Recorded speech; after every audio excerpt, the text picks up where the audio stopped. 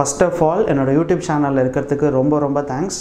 இந்த lesson number 2ல probability டாப்பிக்கில் நம்ம பார்க்க போகிற கான்செப்ட் எல்லாமே காயின்ஸ்.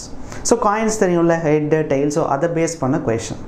இப்போது நீங்கள் ஒரு பேங்க் எக்ஸாம்ஸ்க்கு மட்டும்தான் படிக்கிறீங்க அப்படின்னா இந்த லெசன் நம்பர் 2 நீங்கள் படிக்க வேண்டாம், லெசன் நம்பர் 3யும் படிக்க வேணாம், லெசன் நம்பர் 4ம் படிக்க வேணாம். டைரெக்டாக ப்ராபபிலிட்டியில் lesson number 5, lesson number 6, lesson number 7 மட்டும் படித்தா போதும். எஸ்எஸ்சி எக்ஸாம்ஸ்க்கு படிக்கிறீங்க, இல்லை கேம்பஸ் இன்டர்வியூ, காலேஜில் கேம்பஸ் இன்டர்வியூக்கு படிக்கிறீங்க அப்படின்னா இந்த மாதிரி பேங்க் எக்ஸாமை தவிர மற்ற எந்த எக்ஸாம்ஸ்க்கு நீங்கள் படிக்கிற மாதிரி இருந்தாலும் இந்த லெசன் நம்பர் 2 எல்லா லெசனுமே ப்ராபபிலிட்டியில் முக்கியம். பேங்க்கு மட்டும்தான் படிக்கிறேன்னு சொல்கிறவங்களுக்கு மட்டும் இந்த லெசன் தேவையில்லை. ஓகேவா? இப்போ லெசன் நம்பர் 2ல் இந்த காயின்ஸ் பேஸ் பண்ண சம்மில் நம்ம என்ன பார்க்க போகிறோம் அப்படின்னு பார்த்தீங்கன்னா ஃபுல்லாகவே காயின்ஸை டாஸ் பண்ணால் என்னெல்லாம் சான்ஸ் இருக்குது, ஸோ அதை பேஸ் பண்ணி நம்ம கொஷின்ஸ் எல்லாம் சால்வ் பண்ண போகிறோம். First 1 coin is tossed.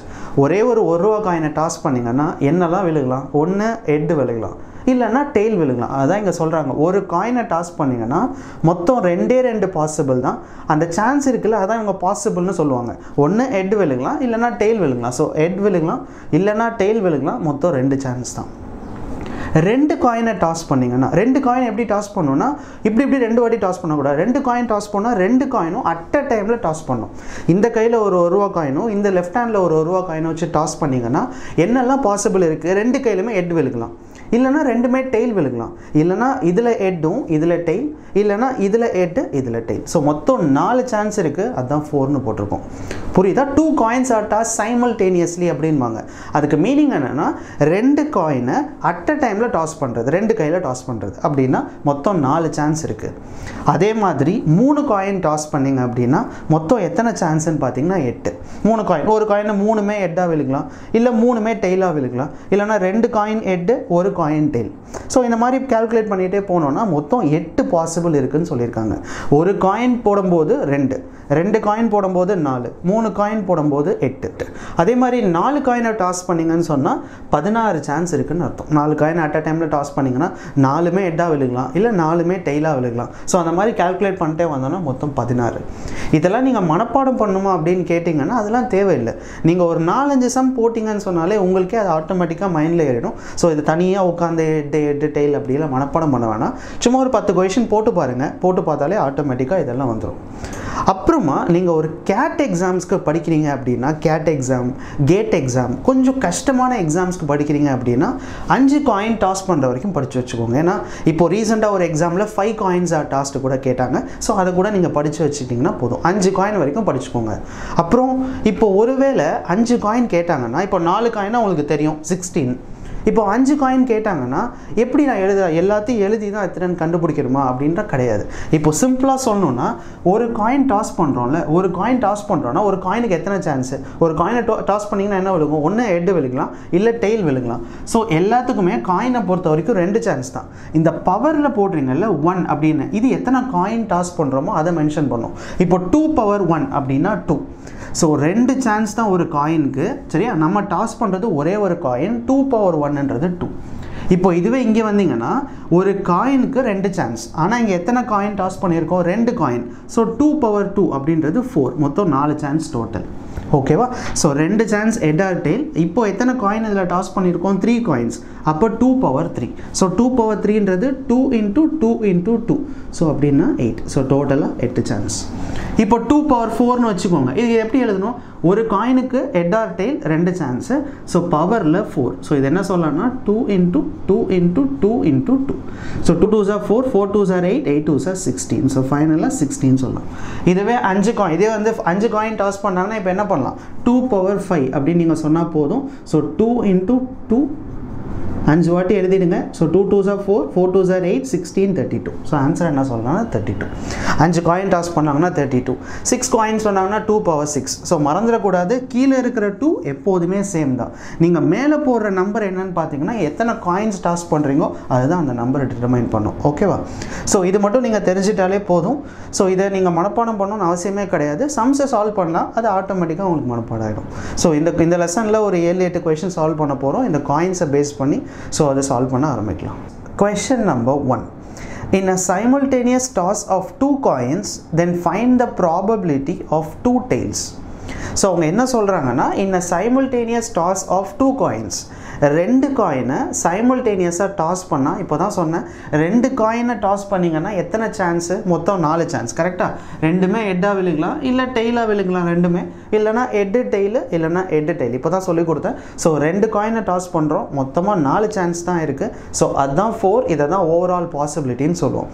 அவங்க என்ன சொல்கிறாங்கன்னா, இப்படி ரெண்டு காயினை டாஸ் பண்ணோன்னா ப்ராபபிலிட்டி கேட்குறாங்க. என்ன ப்ராபபிலிட்டி கேட்குறாங்கன்னா ஆஃப் 2 tails. இப்போ நல்லா கவனிச்சிங்கன்னா ப்ராபபிலிட்டிக்கு ஃபார்முலா என்ன? லெசன் நம்பர் 1லேயே சொல்லி கொடுத்தேன். அந்த ஃபார்முலா ரொம்ப முக்கியம். So probability is equals to some of observation divided by possibility. ஒரு வாட்டி எழுதணும்னு அவசியம் கிடையாது, ஜஸ்ட் தெரிஞ்சு மட்டும் வச்சுக்கிட்டா போதும். ஓகேவா? Probability is equal to some of observation divided by possibility. எப்போதும் இந்த மாதிரி காயின் சம்ஸ்லாம் எடுத்திங்கன்னா டினாமினேட்டர் இந்த கீழே இருக்குல்ல, அதை முதல் போட்டுருங்க 4.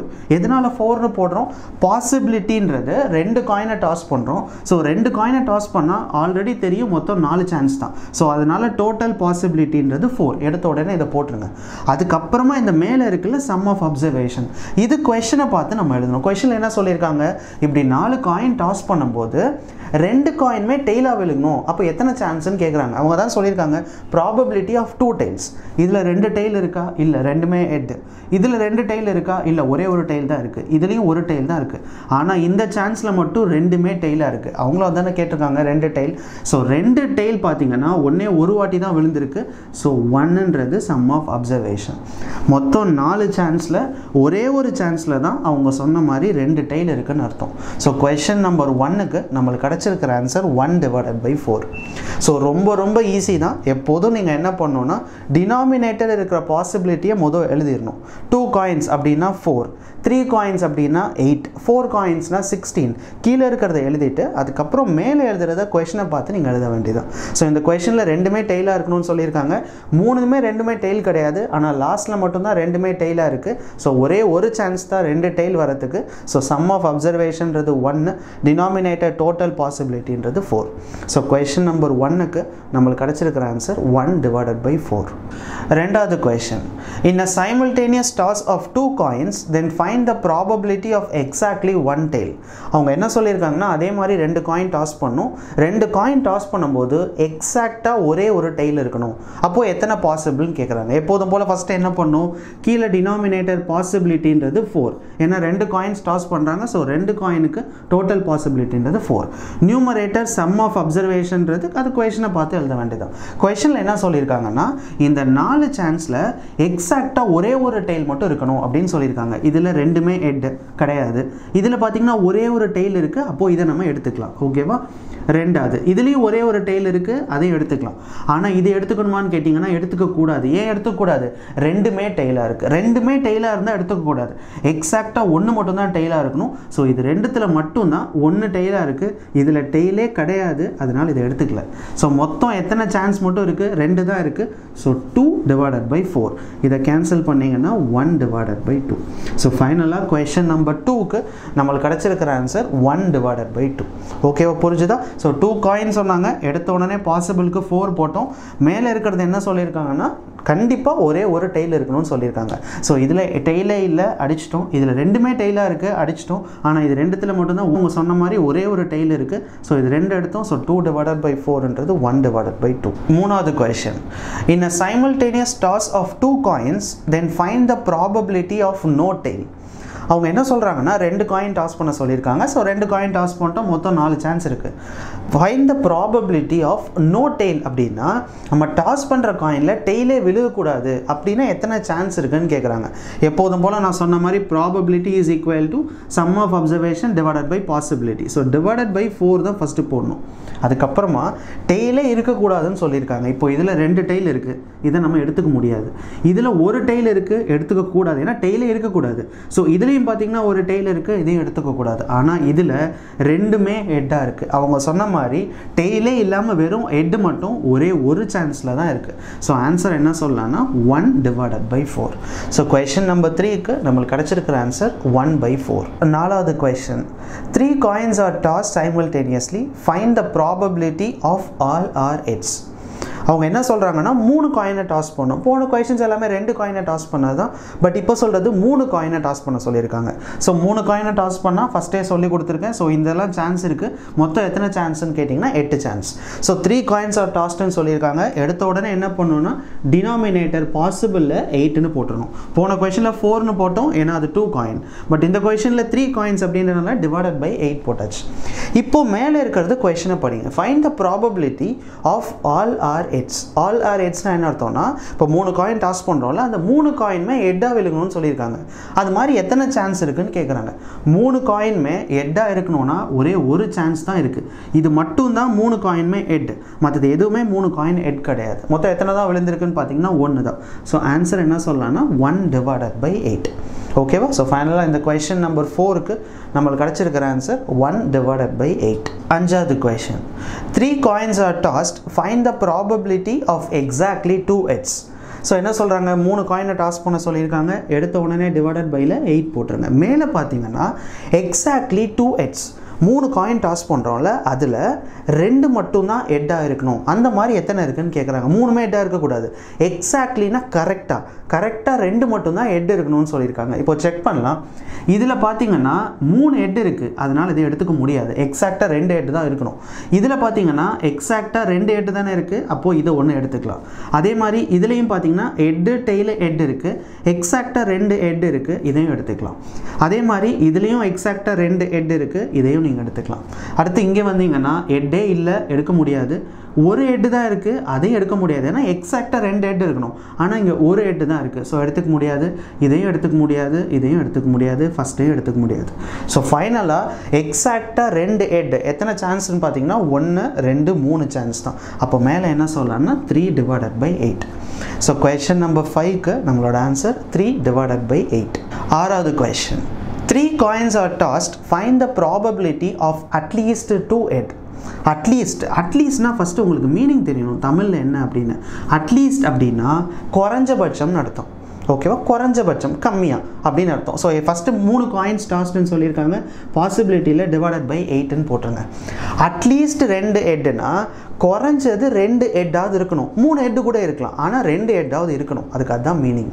சொல்கிறது புரியுதுங்களா? அவங்க என்ன சொல்கிறாங்கன்னா அட்லீஸ்ட் 2 ஹெட், குறைஞ்சது 2 ஹெட்டாவது இருக்கணும் அப்படின்றாங்க. இப்போது இதை எடுத்திங்கன்னா 3 ஹெட் இருக்குது, ஆனால் 2 ஹெட்டாவது இருக்குல்ல, ஸோ அதனால இதை எடுத்துக்கலாம். இதை எடுத்திங்கன்னா குறைஞ்சது 2 ஹெட்டாவது இருக்கணும். ஆமாம், 2 ஹெட் இருக்குது, இதை எடுத்துக்கலாம். அதே மாதிரி இதுலேயும் 2 ஹெட் இருக்குது, எடுத்துக்கலாம். இதுலேயும் 2 ஹெட் இருக்குது, எடுத்துக்கலாம். பட் இதை எடுத்திங்கன்னா ஹெட்டே இல்லை, ஸோ எடுக்க முடியாது.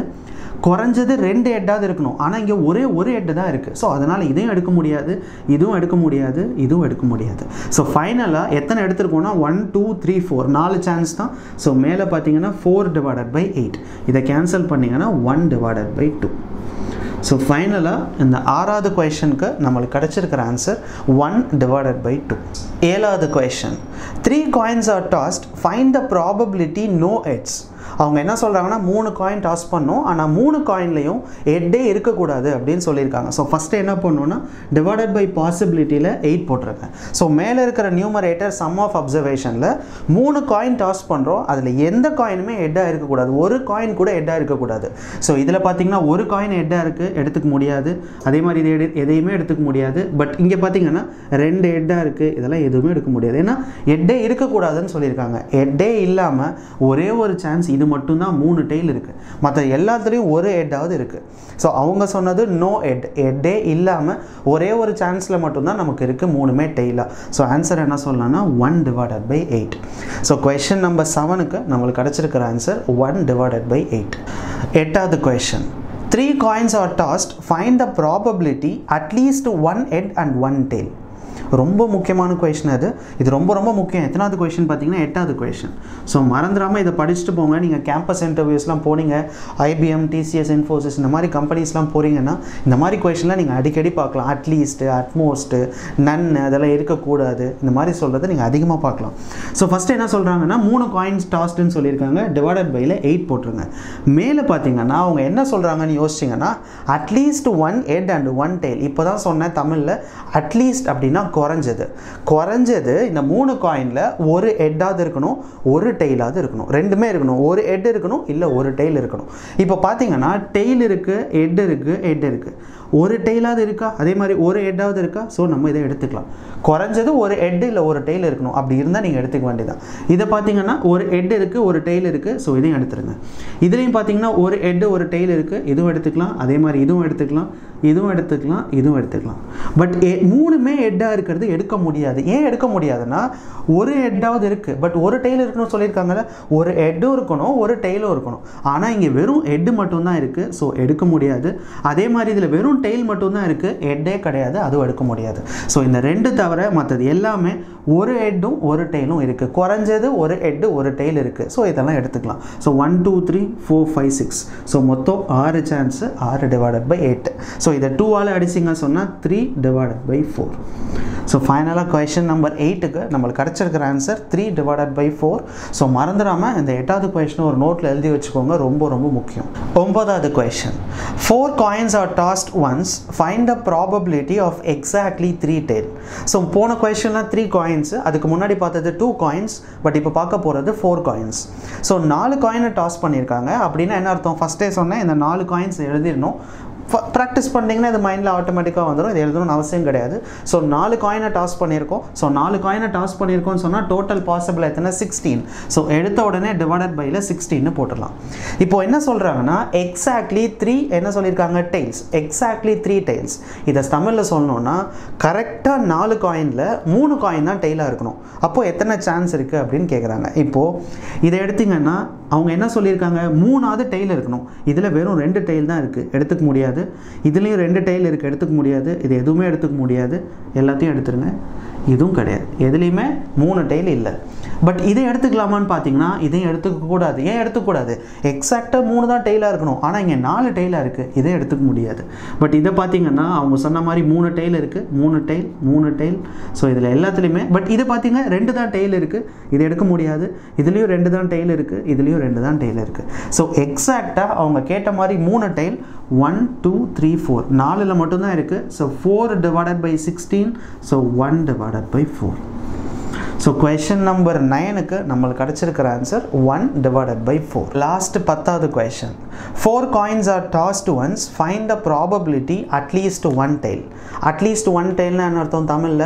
குறைஞ்சது 4 காயின் டாஸ் பண்ணுறோம்ல, அதில் குறைஞ்சது 1ஆவது டெய்லாக இருந்தால் போதும் அப்படின்னு சொல்கிறாங்க. எப்போதும் போல் ப்ராபபிலிட்டி டிவைடட் பை 16 போட்டுருங்க. 1ஆவது டெய்லாக இருக்கணும். இதில் பார்த்தீங்கன்னா 2 டெய்ல் இருக்குது, ஆனால் ஒரு டெய்லாவது இருக்குல்ல. ஸோ இதை எடுத்துக்கலாம், இதை எடுத்துக்கலாம், இதை எடுத்துக்கலாம். இதில் ஒரு டெய்லாவது இருக்குது, எடுத்துக்கலாம். இது எல்லாமே எடுத்துக்கலாம். ஓகேவா? ஆனால் இது எடுக்க முடியாது. ஏன் இது எடுக்க முடியாது? ஒரு டெய்ல் கூட இங்கே இல்லை, எல்லாமே ஹெட்டு தான் இருக்குது. ஸோ அப்போ இதை எடுக்க முடியாது. இதை எடுத்துக்கலாமான்னு கேட்டிங்கன்னா எடுத்துக்கலாம். 4மே டெய்லாக இருக்குது, நமக்கு தேவை 1ஆவது டெய்லாக இருக்கணும். 1ஆவது டெய்லாக இருக்குது, ஸோ எடுத்துக்கலாம். இது எல்லாமே நீங்கள் எடுத்துக்கலாம். ஸோ 16ல் 1 மட்டும்தான் கிடையாது, மற்ற எல்லாத்துலேயுமே ஒரு டெய்லாவது இருக்குது. ஸோ ஆன்சர் மேலே என்ன சொல்லலாம்னா 15 டிவைடட் பை 16. ஸோ லாஸ்ட் கொஷனுக்கு நம்மளுக்கு கிடச்சிருக்கிற ஆன்சர் 15 டிவைடட் பை 16. அவ்வளோதான். ஸோ காயின்ஸ்ன்றது ரொம்ப ரொம்ப ஈஸி. நீங்களே பார்த்துருப்பீங்க எவ்வளோ ஈஸின்னு. எப்போ ஈஸின்னு கேட்டிங்கன்னா இந்த காயின்ஸோட கான்செப்ட்ஸ் நல்லா தெரிஞ்சிருக்கணும். ஸோ இந்த ஹெட்னா எப்படி எழுதணும், டெய்ல்னா எப்படி எழுதணும், இது 2-3 வாட்டி எழுதி பாருங்கள். மனப்பாடம் பண்ண வேண்டாம், எழுதி பாருங்கள். எழுதி பார்த்து ஒரு லாஜிக்கை ஃபாலோ பண்ணுங்கள். அதை ஃபாலோ பண்ணிங்கனால ஆன்சர் வந்துடும். ஸோ மறந்துடாமல் கொஞ்சம் பெரிய லெவல் எக்ஸாம்ஸ்க்கு படிக்கிறவங்க 5 காயின்ஸ் டாஸ்ட் வரைக்கும் படிச்சுட்டு போங்க. ஓகேவா? அதுக்கப்புறமா இன்னும் சில வேர்ட்ஸ் இருக்குது, அது டப்லெட்டுன்னு சொல்லுவாங்க. டப்லெட், ட்ரிப்லெட், இதெல்லாம் ரொம்ப முக்கியம். இதெல்லாம் என்னென்னு தெரிஞ்சு வச்சுக்கோங்க. டப்லெட் அப்படின்னு சொன்னால் இப்போ 2 காயின் டாஸ் பண்ணுறோன்னு வச்சுக்கோங்களேன், 2 காயினுமே சேமாக இருக்கணும், விழுகிறது சேமாக இருக்கணும்பாங்க. இப்போ 2 காயினை டாஸ் பண்ணுறீங்க, என்னெல்லாம் சேமாக விழுகும்? 2மே ஹெட்டு விழுகலாம், இல்லைனா 2மே டெய்ல் விழுகலாம். ஸோ எத்தனை சான்ஸு? 2 சான்ஸ். அதுதான் டப்லெட்டுன்பாங்க. 2மே சேமாக இருக்கணுன்றது தான் அவன் இங்கிலீஷில் என்ன சொல்கிறாங்கன்னா டப்லெட்டுன்னு சொல்கிறாங்க. ட்ரிப்லெட் அப்படின்னா 3 காயின் டாஸ் பண்ணணும், அந்த 3 காயினுமே சேமாக தான் விழுகணும். என்ன சான்ஸ் இருக்குது? 3மே ஹெட்டு விழுகலாம், இல்லைனா 3மே டெய்ல் விழுகலாம். ஸோ 2 சான்ஸ் தான் இருக்குது. ஸோ ட்ரிப்லெட் அப்படின்னா 3மே சேமாக இருக்கணும். டப்லெட் அப்படின்னு சொன்னால் 2 காயினுமே சேமாக இருக்கணும். ஓகேவா?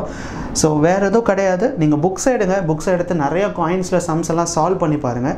ஒரு 20 இல்லை 30 கொஷின் சால்வ் பண்ணிங்கன்னா தான் உங்களுக்கு ஆட்டோமேட்டிக்காக இது மனப்பாடம் ஆகிடும். அதே மாதிரி இந்த டாப்பிக்கும் உங்களுக்கு புரிஞ்சிடும். ஸோ கண்டிப்பாக இந்த வீடியோ உங்களுக்கு யூஸ்ஃபுல்லாக இருந்திருக்கும்னு நினைக்கிறேன். ஸோ மறந்துடாமல் உங்கள் ஃப்ரெண்ட்ஸ்க்கும் ஷேர் பண்ணுங்கள். ஸோ அவங்களும் படிப்பாங்க. தேங்க்யூ ஸோ மச் இந்த வீடியோவை பார்த்ததுக்கு. பை.